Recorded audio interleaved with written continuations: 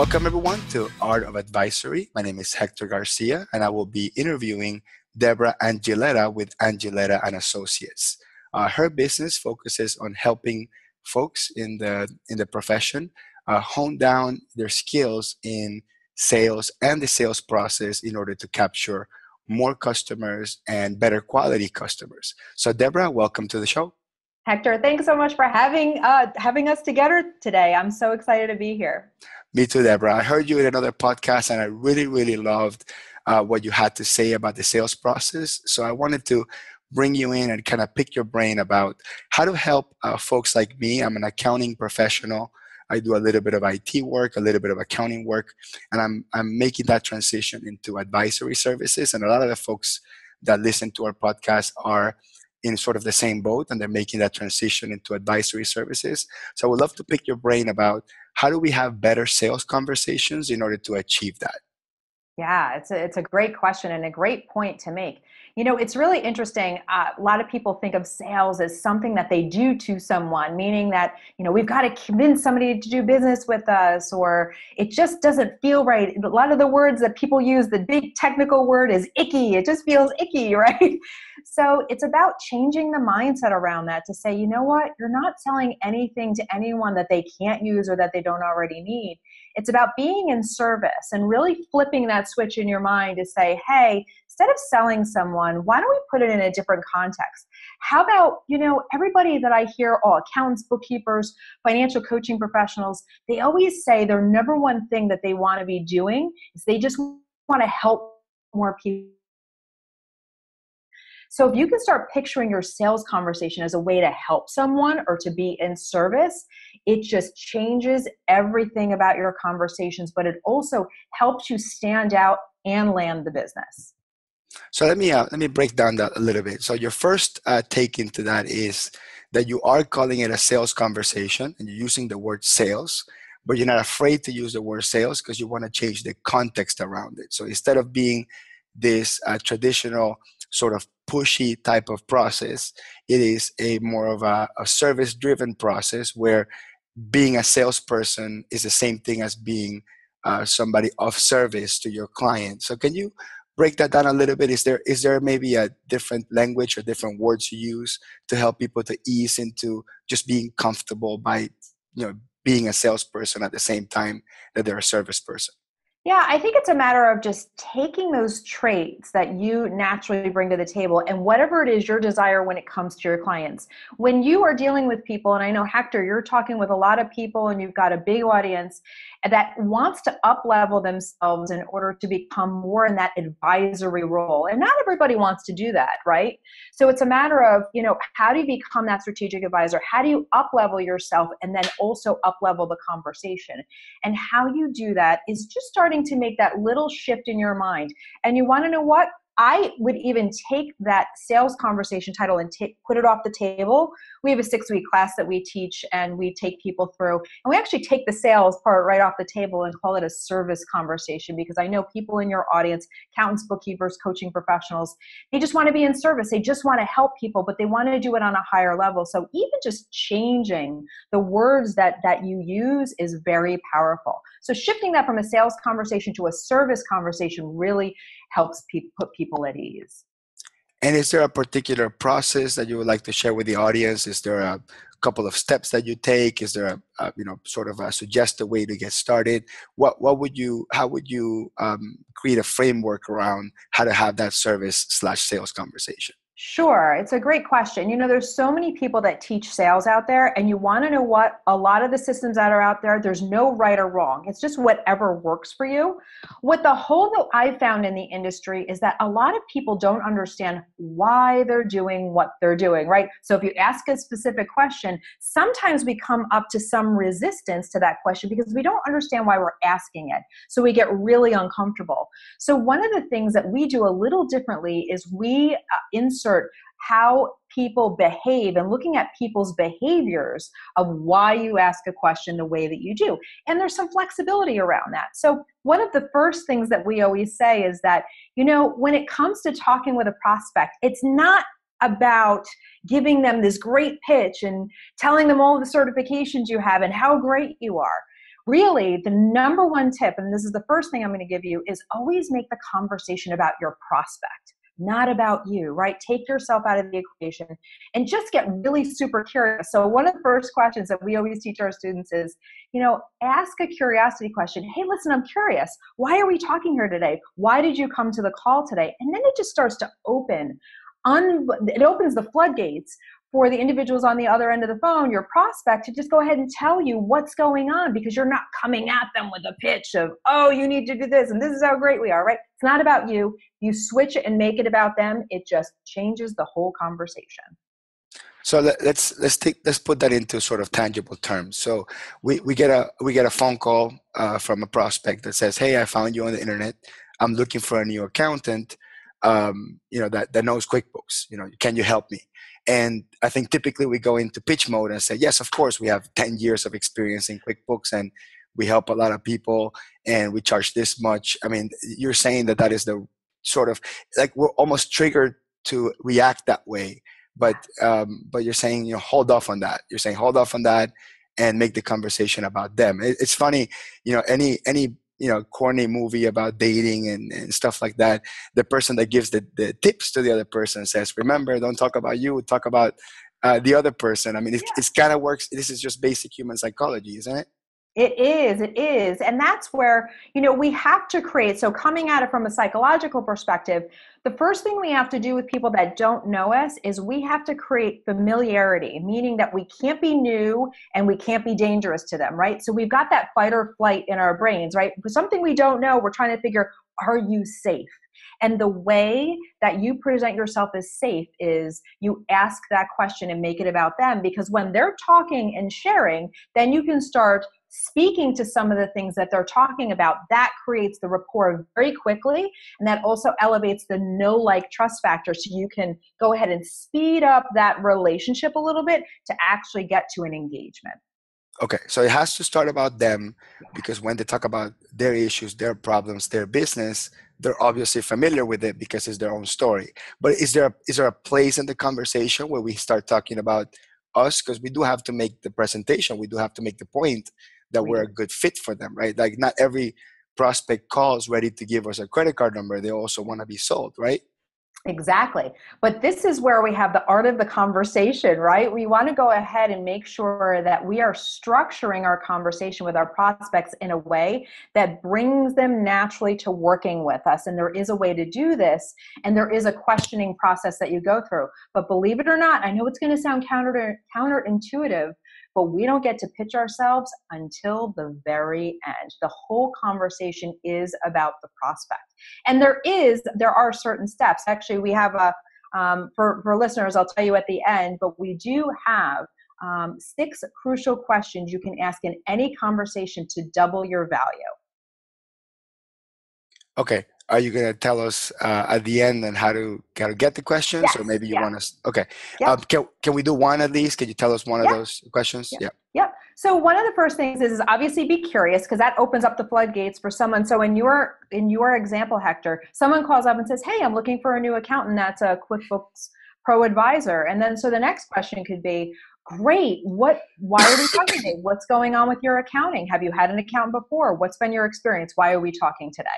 So it's about, okay, why are they calling? And it's just a natural curiosity when it comes to ourselves to say, all right, instead of telling them, what we do and how great we are for our clients, what is your situation? Why are you coming to this call today? Because you want to know what? Maybe a pretty unique situation. We can't always assume, right? You know how assuming gets us in trouble of what they want from us. So why don't we have them tell us what they actually want? So that first question is crucial. Okay. Go ahead. Yeah, go ahead. Do the second question. That's yeah. Great. So one of the second questions that we always teach everybody, and this is something that nobody thinks about, but once you've been through enough conversations, second question we always ask, okay, so are you the sole decision maker in your business, or are there other decision makers? And we ask that very early on, because if there's a partner in a business, or if there's somebody else that needs to be involved in the conversation, how many times have you been on the phone with someone, you go through everything, you have a great rapport on the phone, you think you're going to land the client, and at the end, what do they say? "I got to talk to my business partner," right? So we ask that very early in the conversation today. Hey, do we have all the decision makers on the phone to have this conversation today? And if not, why don't we get them on the phone or reschedule so we can all have a very robust conversation and understand what your needs are? And it may not just be a partner. Sometimes this is just an employee of the business that's probing or finding out prices, or they're just compiling information so they can present it to their boss. I found it in a lot of cases that I've had people calling that were thinking that they needed a consultant, a QuickBooks consultant, whatever it happens to be, and the decision maker wasn't even involved. They were going to come to them and say, "Hey, this is what we found," and then they may not even have a budget for it. So I think it's a just very important question to ask up front. So what's the best way? Can you reiterate exactly how you would ask that? Yeah, so once they've given you the overview of why you're talking, and say, okay, great. Now, are you the sole decision maker in your business? Are there any other partners? And then they'll tell you. It's just as simple as that. It's just very benign. You ask the question up front. Just you want to make sure that you have all the right people on the phone at that time. And if you don't, you're going to know where to drive the conversation from there, because if you don't have the decision maker on the line, are you going to spend an hour with this person? No. Right. Right? You're going to make sure they have the pertinent information they need to go on, and then reschedule a time when all the decision makers can be on the call. Yeah, I like the way you're wording it. You're saying, are you sole the decision maker, not are you the decision maker? I actually like the way you word it, because some folks may get, insulted if they're the one calling you and explaining to you that you are then challenging them on whether or not they make decisions on their business. So I think it's just as elegant as saying, are you the sole decision maker, and not are you the decision maker? It doesn't leave any assumptions that you are assuming that they're not the decision maker, and some folks could take that into offense. So I actually love that. I appreciate that. Yeah, great. So Debra, let's move on to maybe some of the sort of more of the closing part of the conversation, right? So we started by making sure that we understood who the decision maker was. We asked key questions about what they need in their business. We made it a lot about them. You said we wait towards the end to present ourselves. What would be after we ask all these questions and we acquire all the possible data? What is the next transition? Do we move to closing? Do we talk about about ourselves? Do we talk about the solution? What's the next step after we ask all the inquiry questions? Sure. So one of the key things that you want to go ahead and distill all this information down to is what we call the anchor. The anchor of a conversation is their big, huge problem that they want you to solve. Now, here's why this is really important, because we as ourselves as practitioners, now listen, I know all of your listeners, I probably you don't even have to question it. They're all really good at what they do. Accountants, bookkeepers, coaching professionals, they are awesome at what they do and how they service their clients. I know that for a fact. I work with hundreds of them. But here's the thing, because of our expertise, we go into, once again, an assumption mode of what our client wants and needs, because we've been through this before, right? We can listen to what they're saying, look at their picture and be like, oh, this is exactly what they need. But you have to take a time out. You have to find out what they want, right? There's a difference between what somebody wants and what somebody needs. And you know what you're going to close the deal on? You're going to close the deal on what they want. So it's about these questions in the conversation are driving your prospect to go ahead and let them reveal what is it that they want. We have to kind of hold back our analysis, right? It's about our prospect and making sure that we understand. So just say for an example, let's play this out a little bit, Hector. So with regards to the person that wanted to engage you as an accountant, what was it that they really wanted? Like, what was important to them? Well, at first they tell you that they want a new accountant, and that may be a need, that may be a want. I don't think there's enough information there, but the first approach or the first question is, hey, I need a new accountant that knows this, and that's how they start. So I guess I don't have enough information at that point, but then after you start asking the questions, if I think of the last example I've had, it turns out that their last accountant was really good at what they did, but they were never available to answer questions. And I asked, what were some of the questions that you had pressing at the time? And I got to tell you, all the questions were things that as accountants we don't see as important, and possibly quite probably the other accountant would not give it a high priority because the questions don't seem to be highly pertinent to sort of the important things around accounting. But then you start realizing that what we assume that the client needs, which is just to be answered the important questions, is not necessarily what they want. What they want is just not to worry that they don't know something, I guess. Correct. Yeah.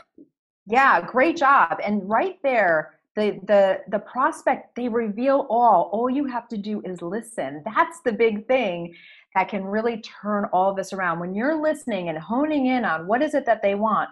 So from there, now that you know that they want more conversation or to be in the loop on things, now you know how to structure your package or your prices. You're probably going to be checking in with this client maybe a little bit more often than others, maybe twice a month, maybe once a month, whatever it is.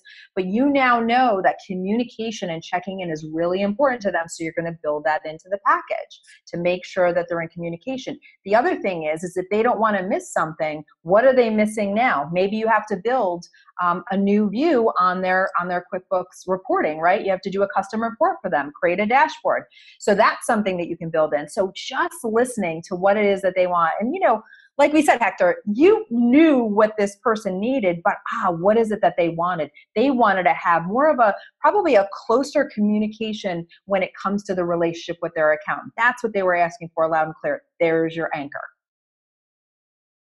So Debra, let me ask you a couple of other questions. Since you've been doing this for so long and listening to how people do their sales process and the type of questions they asked, I'm sure you've had a lot of experience about what are those powerful questions that we have in these conversations that drive us wherever we want to go. So the first thing, let me ask you about bad questions, right? Because sometimes we'll make the mistake and ask a bad question. Is there a set of like bad questions or questions that maybe when they're asked wrong or without enough context or without enough rapport can drive the conversation in the wrong direction?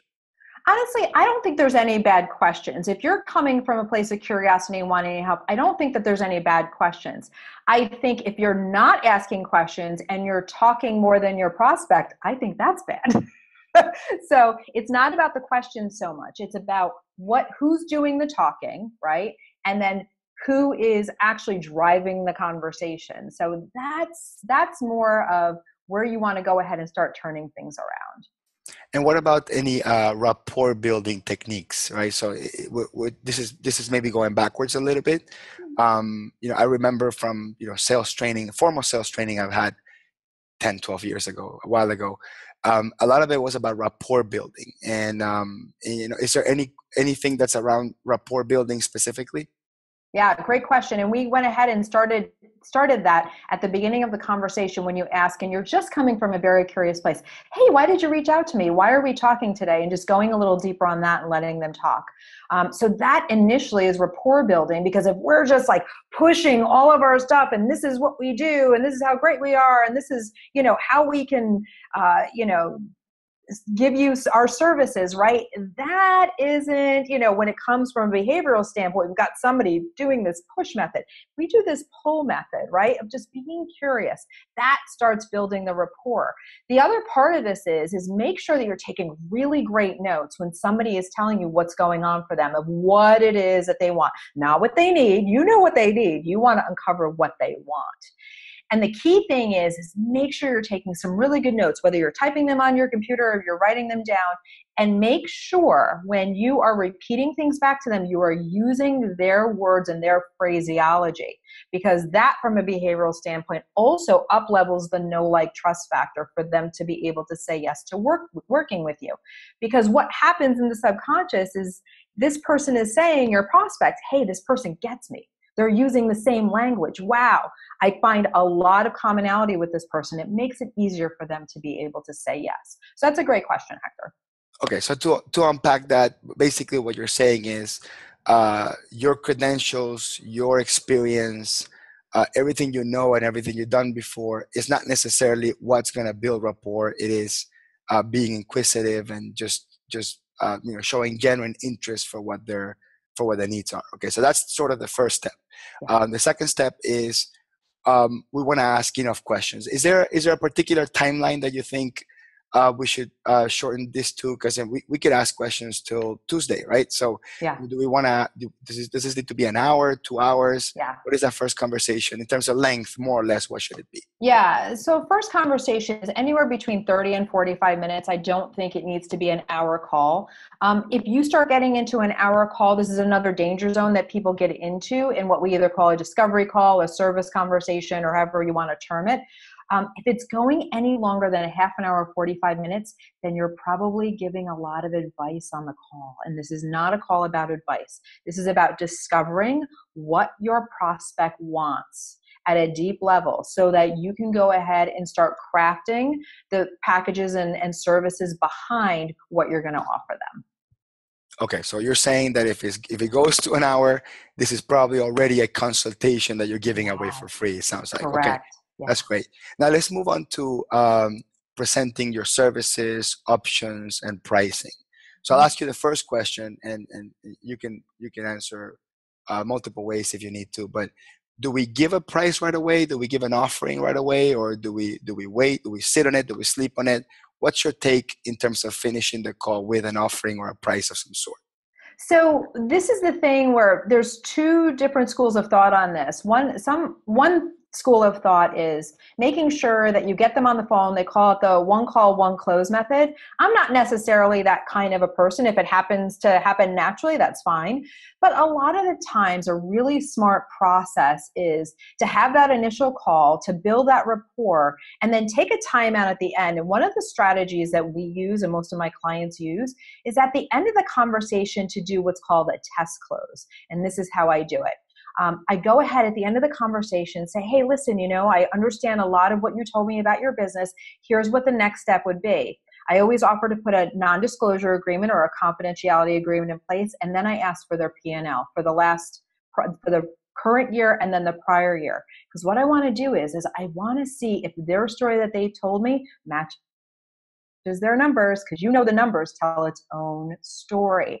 And that's where I find the hugest gap is for accounting and bookkeeping professionals. They're making offers of packages and putting pricing around it without even knowing what they're getting into, right? A lot of people say, oh, I wish I saw that P&L beforehand. So ask for it, because that also is testing what is the commitment of this person for the possibility of working with you, right? Turning over their numbers and being able to look at that. That really helps craft what it is that how you want to move forward with them. It gives you the complete picture so that you can go in on a level playing field and offer something that can make sense to you and your prospect.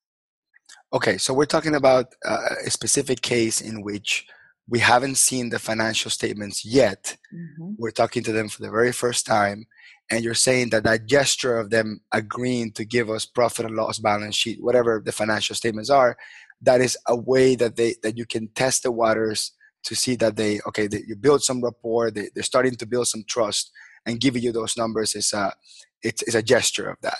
And then obviously, I think what you're saying is you review the numbers, and of course, if you see a big mess, it gives you a good idea more or less whether or not you have to offer some sort of cleanup mode type of service.